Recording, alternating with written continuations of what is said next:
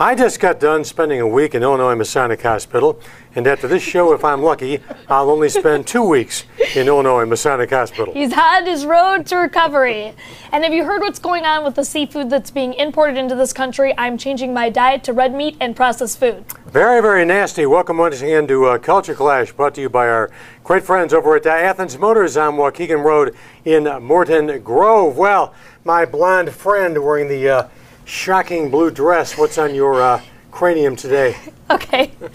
Tiger Woods playing a game of golf, and this guy runs out and throws a hot dog at him.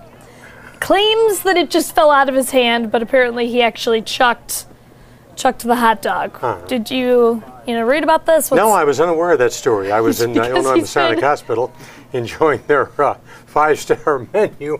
Let me tell you, hospital Jell-O, you can't beat it. You were hoping for a hot dog. There are a lot of jerks. I mean, for example, Monday Night Football up at Ford Field, some idiot threw a beer bottle on the field. So, I mean, there are always going to be the 1%ers. Tiger Woods is going to be a target. NBA lockout. The first 2 weeks of the regular season are canceled. Oh, isn't that a shame? And by the way, we missed all those wonderful exhibition games featuring the Sacramento Kings against the Cleveland Cavaliers and all your red-hot towns like Dubuque, Iowa, and Biloxi, Mississippi. You know what? I got news for the NBA and for David Stern, the commissioner. I don't care if you play all year. Go dark. And why do I say that? Because the NBA used to be a man's league. Now it's a kid's league. I don't care about it. Yes, I enjoy watching Derrick Rose, but I can live without Derrick Rose. I don't care if the NBA plays all year long. That being said, Catherine, I have the over-under. I predict they will begin playing on or about January 17th. Okay, so of course you're saying a full season will not be played. Things are not looking good. No, it will be truncated. Okay, of course. But Which is another way of saying shortened. Thank you. So they have to come to an agreement for the collective bargaining agreement. Then they're going to need the free agency season. I mean, and I get sick and tired of hearing the owners talking about we're losing dough. If the owners are losing dough, open the books. Let us see the books, all right? If you're really losing that much money. You're going to tell me the Chicago Bulls are losing money, or the New York Knicks, or the LA Lakers are losing money? Don't try and con us. We're dumb, but we're not stupid. Okay, well, so they say to the media that this is about, in part, about the fans. By the way, did I mention that the mashed potatoes at Illinois Masonic Hospital are to die for? Go there for the mashed potatoes. Anything else? And the Jell-O? And the Jell-O. Okay, good to know.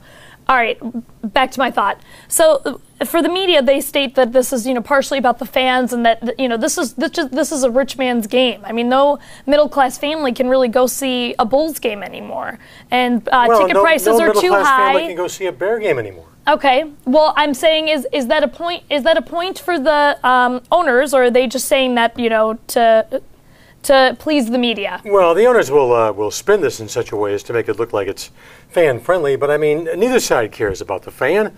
This is ultimately about lining their own pockets. And again, I just maintain, Catherine, that if the owners claim they are losing as much money as they are losing, why wouldn't they happily open up the books? They won't open up the books because then they would have to reveal how much money they are actually concealing.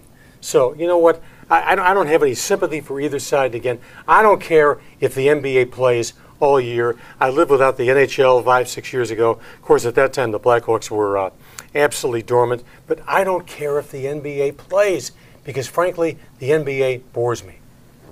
Woo! Okay. Occupy Wall Street movement. That's where we're going to go to next. Okay, so did you hear what Herman Cain said about this movement? Yes. He said that the people who are involved are jealous. They want to ride in someone else's Cadillac. They're playing the victim card, and if you're not rich, it's your fault. Don't blame Wall Street.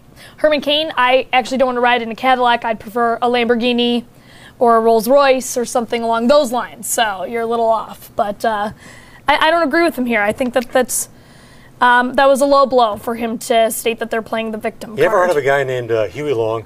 No. He was a famous Louisiana politician who was governor of that ill-begotten state, which, by the way, is responsible for the birth of Chet Coppock. Huey Long said years ago, when he was in office, that we are the only nation in the world that will go to the poorhouse in a Cadillac. And that's the way we look right now, in my opinion, as a nation. Herman Cain is in a marvelous position right now. All he is trying to do with his comments is appeal to the right wing. That's So you all don't think that he matters. actually meant what he said by? Oh, you know, maybe he did, maybe he didn't. But this is politics. It's an election. He's doing nothing more than making an appeal. All these Republicans are living and dying with the conservative right. Right. And this is obviously an appeal to the conservative right. And you know what, Herman Cain? You got some dough. You made a few bucks. You're a happy-go-lucky guy. Would I vote for you? Yes, I would consider it. But you know what? Keep your mouth shut. Woo! I mean, obviously this And is. by the way, let me tell you something else. The average nurse at Illinois Masonic tips the beams at about 314 pounds. Oh my gosh. Okay. Well, a couple. There's Corey going, I can see the lawsuit now. Boy, I'll tell you. All right, so a couple points that I want to bring up. Obviously, there's resentment for the bailout, and this is a sign of the frustration of the times for the people. Right now, also, this is costing the New York Police Department $1.9 million in overtime, and it's expected to increase. You were saying. Well, there's no crime in Harlem. There's no crime in the Bronx. There's no crime in. Well, this is East just Village. before the necessary budget cut. So this This isn't is good not for New going to York. go away, and in many ways, it mirrors 1968 and the Democratic National Convention in Chicago, because what have you got? You have got a fractured part of society that is sick of the establishment. Now, it was about Vietnam. You were saying that something in big needs to 68. happen, though. Well, I do. I think right now that it's very intriguing, and it's getting extraordinary media coverage. You flip on Wolf Blitzer, you flip on Chris Matthews, you flip on the CBS Evening News, and they're having a ball with this right now. But eventually, someone is going to have to step out as your leader, your spokesman, Spokesperson, yeah. the focal point of all this. Otherwise, in my opinion, it's going to begin to. Eventually, people are going to say, you know what? Hey, I've been in New York for a month. I'm going back to Tucson, Arizona, because the cold weather's on the way. I agree. They need some sort of Martin Luther King. They need. Otherwise, this is just a little. One thing I too never got, by the way, unorganized. at Masonic was Polygrip. One other thing I want to bring up is there were images taken of people on Wall Street sipping champagne, taking pictures of the protesters, looking down, smiling and laughing. You said that you also saw them holding a sign that said, "We are the 1%." Yeah, I saw a sign on LaSalle Street in Chicago that went from one window to another picture window, probably about 16 feet, that said, "We are the 1%ers." That's not going to help the situation, Wall Street. Way to put fuel on the fire. Hey, I'd love to be one of the 1%ers. Okay. Wouldn't you? Yes, but I wouldn't be sipping champagne and I wouldn't be smiling down and laughing. That's not going to help anyone's cause. Children get a break at the airport security. You're obviously a father. Do you think that, and they're a little bit older now, but would you want your kids to avoid getting a pat down, or what are your thoughts on this? No, I would have no problem with it whatsoever, and given how bad the security is at O'Hare Field, and this is documented, given how bad the security is at Midway, and this is documented, in my opinion, children who are under the age of 12 should be subjected to every bit of security by way of check as your average adult.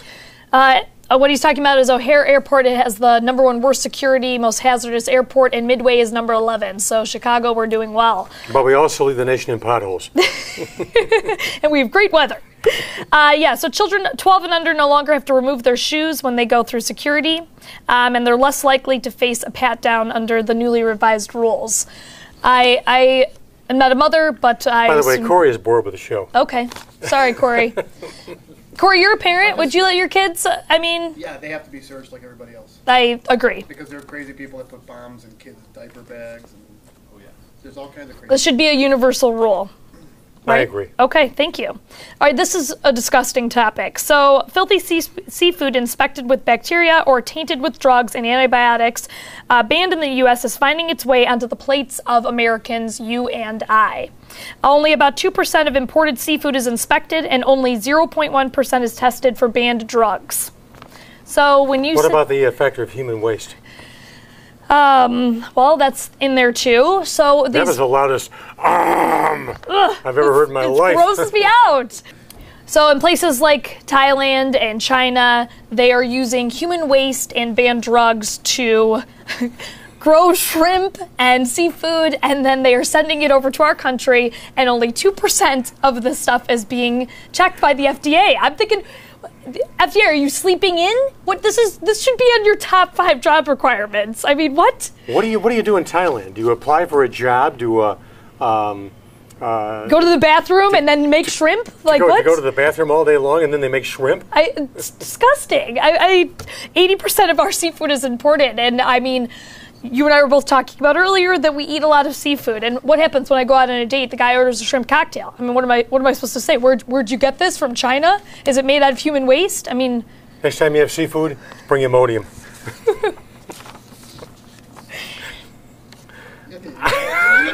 What am I doing? I didn't even do it anymore. I don't have a change topics. It's just whenever you guys. Mercifully, my ambulance is waiting outside to take me back to Illinois. I'll see you in about 6 months. Run me over. I am now dealing with clinical depression as a result of this flummox of a show today. I'm Chet Kopic. This is Catherine Saxon. And embarrassingly, we are brought to you by our great friends over at Athenian Motors. Athens. Oh, Christ. It's called Athens Motors. We're so happy they are a sponsor. That's the reason we get to do this show.